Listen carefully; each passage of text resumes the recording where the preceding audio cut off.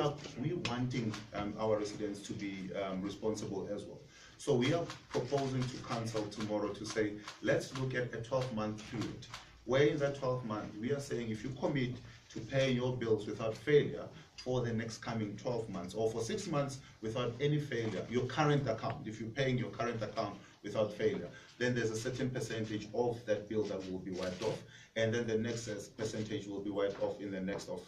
the rest of the month or the rest of the year.